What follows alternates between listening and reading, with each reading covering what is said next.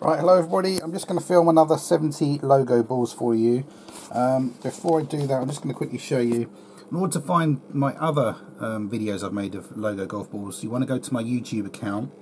So in your browser, you want to type that in, youtube.com/@awesomefullhdvideos/videos. Then you'll be on my account. And then when you're here, you then want to click on where it says playlists. Then you can find all the videos I've grouped together by different topics. Now find the one that says golf balls my videos. So you have to scroll down, have a look through, there you go, golf balls my videos. And if you click on that, it'll tell you that I've got 93 different videos so far in this playlist. So if you want to see my entire logo collection, you've got 93 videos to watch. Anyway, take your pick and see what you want from my other videos. Right, let's get back to it. So,